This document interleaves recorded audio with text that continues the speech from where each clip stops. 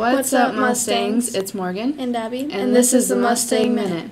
You like photography, right? I love photography. Why do you ask? Because May is National Photography Month. Wow, that is so fun. Yeah, this month is all about celebrating photography as an art form, the history of photography, and taking selfies. Nice. Let's go to interviews and ask some people what their favorite thing to photograph is. Hey, I'm Abby. Today I'm here with Shaden. Anthony. So today's question is, what is your favorite thing to take a picture of? Probably airplanes. I would say my dog. Nice. Thank you. Abby, today I'm here with Kennedy. Tiana. So today's question is, what is your favorite thing to take a picture of? My cat, Hank. My dogs. Thank you.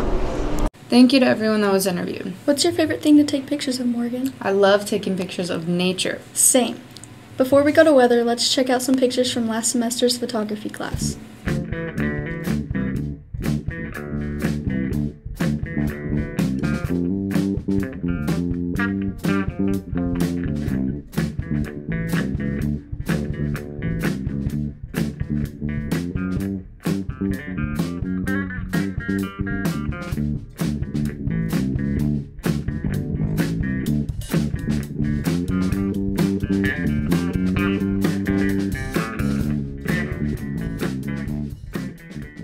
Hey, it's Abby, and this is your weather update. Today there's a high of 56 and a low of 25.